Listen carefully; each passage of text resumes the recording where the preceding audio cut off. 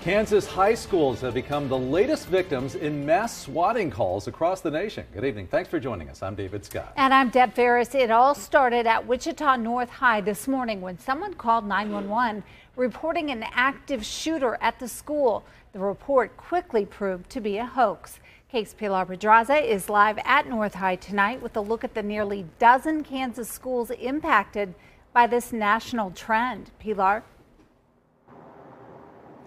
Deb, it's quiet out here now, but this morning this area was bright with the flashing lights of emergency vehicles, teeming with law enforcement officers trying to find that reported active shooter who was not here. And Wichita North High, it was just one of, as you said, nearly a dozen schools in that same situation.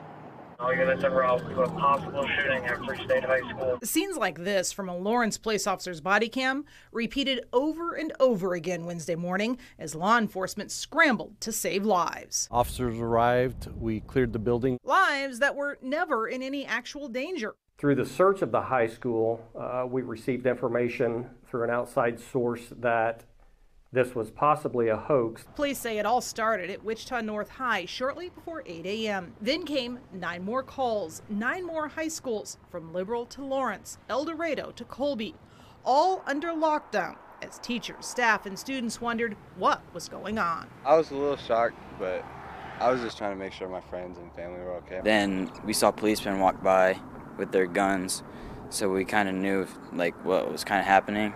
So we got in a little shelter in place. Students we spoke with expressing shock, fear, and anger when they found out it was all because someone called in a false report. The National Association of School Resource Officers says swatting calls have targeted dozens of schools in at least 39 states, 40 including Kansas on Wednesday. I think it's really childish. We hope that it never happens again, but we know it will happen again.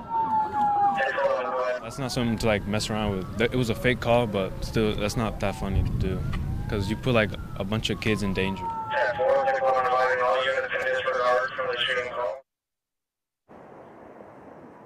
Now, after a deadly swatting incident here in Wichita a few years ago, the state legislature actually changed the law, increasing the penalty for making a fake call like that. That makes it now a felony if you report a crime that you know is not happening. Live in Wichita, Pilar Pedraza, KAKE News on your side.